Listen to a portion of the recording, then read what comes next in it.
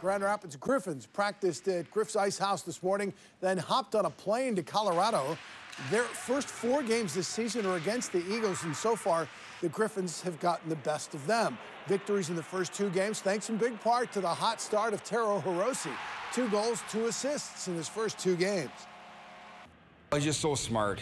He sees the ice extremely well. He's an elite player at this level, and his game shows that. And this weekend showed that. You know, his offensive instincts, what we expect out of him is just that compete work ethic, again, to show the young guys how to do it right and how you can have success at this level. You know, just playing within the system and, you know, fortunate enough to play with some really good players, so I think that really helps. And, you know, just trying to get them the puck and get open. And, you know, the power play's been good so far, so hopefully we can keep that up as well.